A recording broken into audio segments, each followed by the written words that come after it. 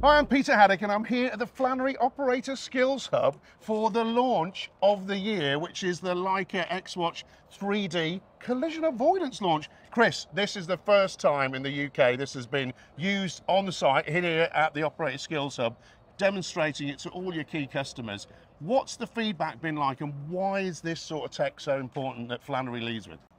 It's been a great day. It's been very, very early days in terms of getting it out onto site, but having already experienced it with Kier, working for the last 2 or 3 months, it's been great to share the experience of that with other potential customers. In terms of the day itself, we've had a fantastic uptake, lots of really, really interesting questions from people. And I think the key for me is that this isn't innovative. This is 2 established technologies that have come together, working collaboratively to share IP to actually solve a problem, which is going to make a real difference on site.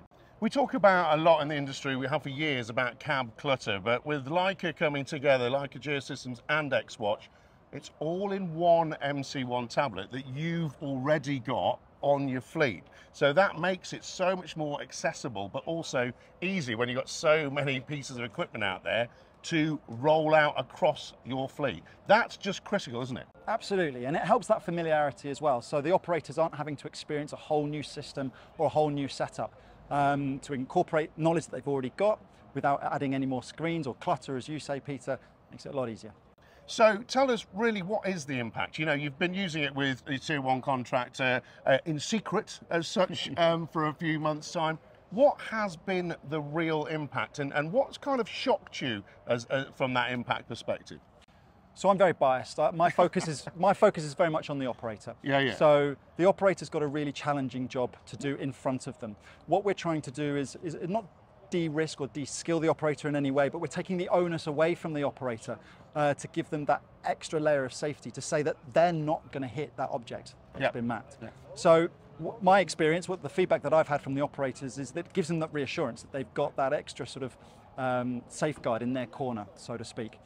And also it enables them to see things that they wouldn't have otherwise seen. And so again, it's that confidence to continue work, which I think is really important.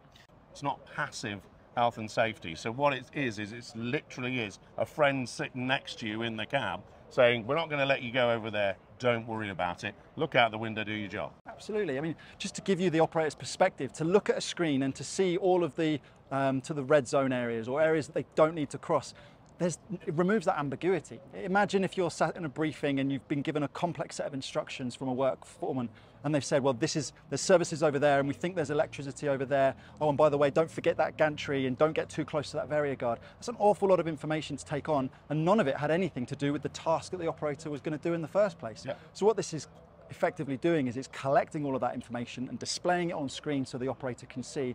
And dare I say it, if any of that got missed, the machine physically couldn't encroach on those areas in the first place. So it's that extra layer of safety, as I said before. And I think what's interesting about this space, and this is really exciting, is, you know, you're taking this technology, but you're also now looking at how you can use this technology and how you can roll it out from Flannery's perspective. And now we're talking about, Chris, the digital plant manager on site, and we're talking about how you, as an organization, can enable all of this to happen. This is a new sort of thinking from you, isn't it? This digital plant manager. Tell me about it. Yeah, no, that's a good point, Peter. We're really passionate about this. We believe that the job sites are evolving. Digitization and words like that are getting bandied around quite a lot. What it actually means is we're producing a huge amount more data on sites. Yeah. So how do we use that data? How do we translate that data into something tangible that somebody can do something with it? Now, one of the objections that we've got on site is that people are really busy. People have got things to do. People have got existing roles. To try and shoehorn that digitization piece into someone's existing role is hard, and people don't necessarily have the training or the skill set to interpret it straight away. So this is where we introduce the digital plant manager, or a role of a similar ilk, where that person can come in and start to understand that information and unlock those insights where they can really do something powerful with it. Our example today works from the perspective of, here's a virtual wall, please don't go in it. What we need to do is set up a process whereby somebody can come along and actually build those virtual walls, and it be part of their day job, not something that's an afterthought. You know, this is a proactive thought where somebody comes in, sets their site up, and then moves on, or indeed comes back. And if a new cabin has been dropped on site, which is a point that's been raised by people today, you know, that can get mapped in from the outset proactively. we're seeing all of this in the industry right now is taking the digital rehearsal to the next step. So what you're talking about is enabling Flannery as a business to help people with the way they structure a site. So it's saying, listen, guys, we can geofence that. It's okay now for you to put that in that position, even though we're digging here and we're doing that because we're protected.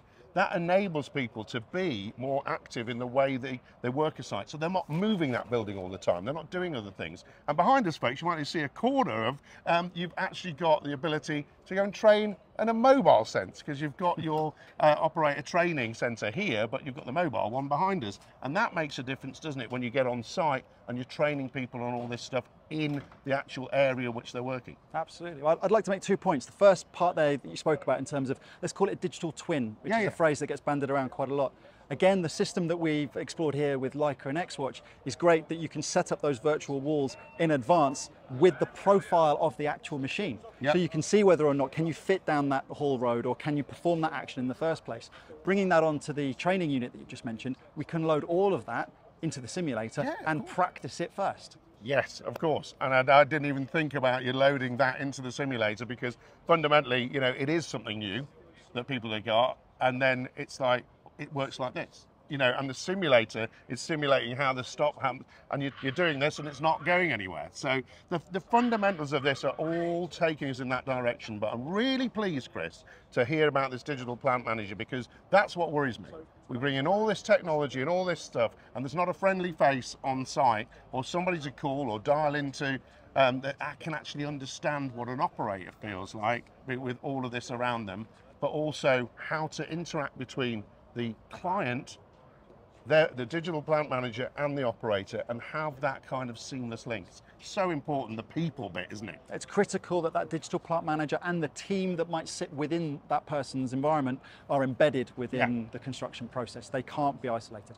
So it's a bit like the engineers that people embed on site to keep things moving. We've got to embed that kind of person on site that keeps the whole digital world moving. Great to see this, another first for Flannery. Great to see you, Chris. Good to see you again. Cheers.